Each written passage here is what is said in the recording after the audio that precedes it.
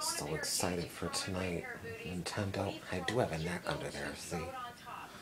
So excited for Wii U tonight. I bet I don't go to bed, period. And what else? I had a good day with my friend Jeanette. We were in Vinny's Pizza. A lot of low rent kind of people in there. You know, saw crack grandma with she had no teeth and a t-shirt that said wanna lick. Oh jeez, somewhere son with hickeys all over his fucking neck.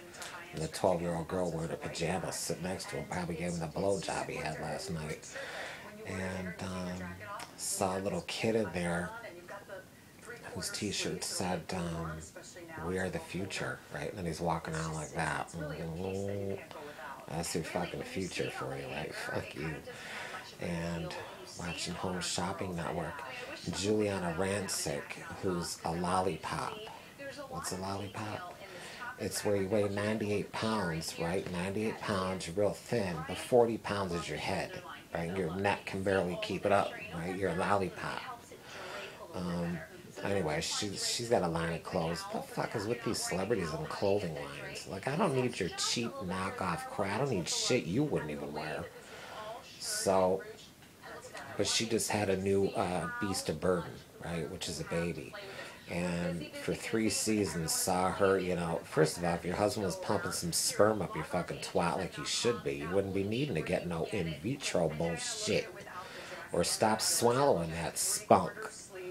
Get a turkey baster or something, just up the cooch.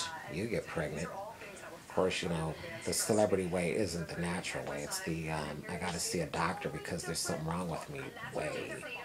Right? Well, the truth is, get off that fuck. Never mind.